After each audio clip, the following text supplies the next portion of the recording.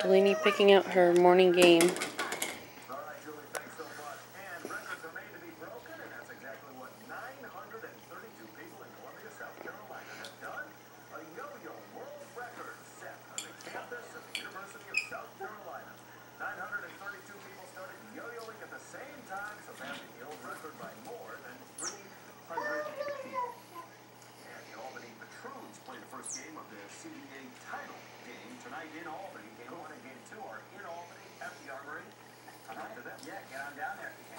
Her favorite toy has now become a cat toy.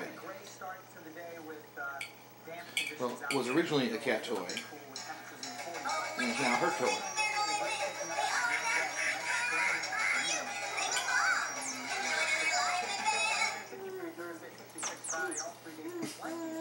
A nice extended dry stretch of weather to dry things out from all that rain we had yesterday. Saturday even dry back up to 60, and then the showers will move to the second half of the weekend on Sunday. All right, it's going to be a good day. Thanks, Paul. That's it for us here. Thanks very much.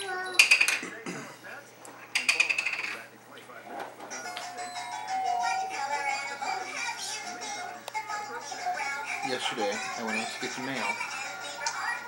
Come back in, close the door, and all I could hear was squeak, squeak, squeak, squeak, squeak, squeak, squeak, squeak, squeak, squeak, squeak, squeak.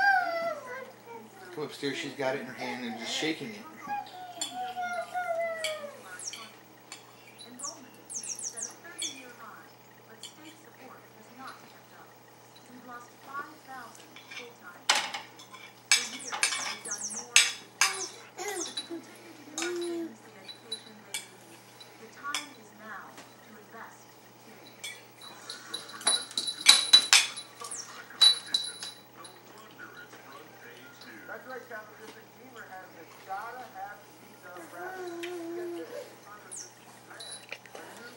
She's going to get caught up in the strings.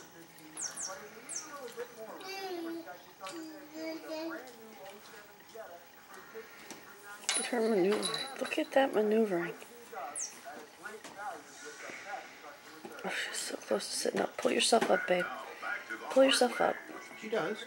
Princess, looks like this call is for you. Thanks, Dad. What is that?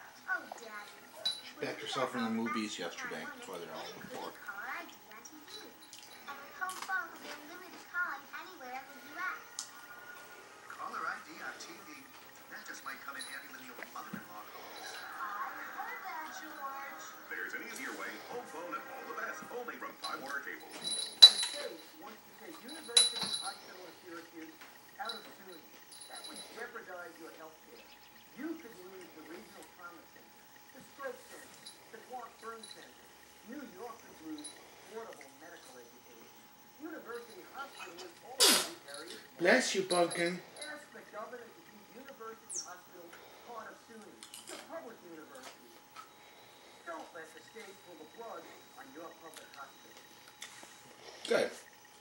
I've got it on tape now. Daddy crunches way too loud. That's right.